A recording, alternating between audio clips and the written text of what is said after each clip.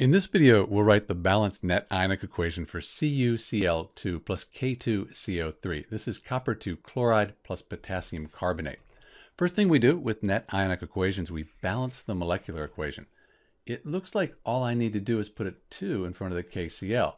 I have 2 potassium atoms, 2 potassium atoms, 2 chlorine, copper, copper, and then carbonate on each side. So yeah, that's balanced. This is the balanced molecular equation.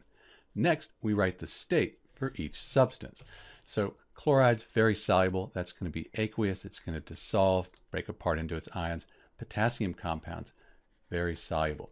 But copper carbonate, carbonates often aren't soluble. Potassium, that's an exception, but copper carbonate is going to be insoluble. That means it's going to have S here because it's a solid. It doesn't dissolve.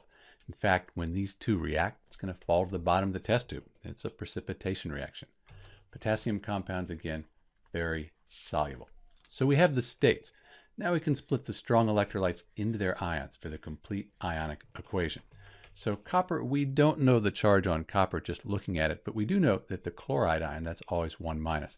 And we have 2 of them, so 2 minus, this has to be 2 plus. So we have the copper 2 ion. I won't write the states, let's do that later.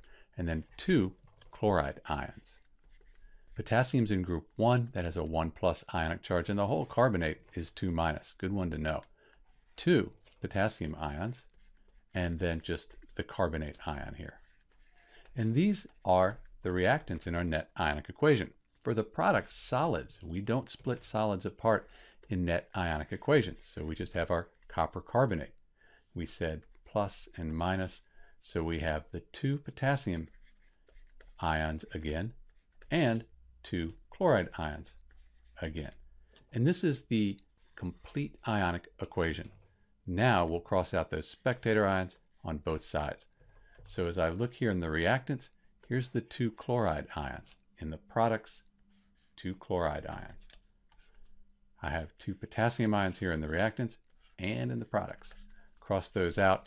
What's left, this is the net ionic equation for CuCl2 plus K2CO3. Let me clean this up, write the states in, we'll have our net ionic equation.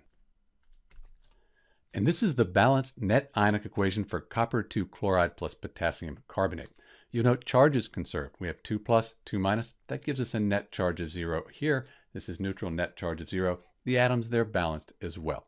This is Dr. B with the balanced net ionic equation for copper 2 chloride plus potassium carbonate. Thanks for watching.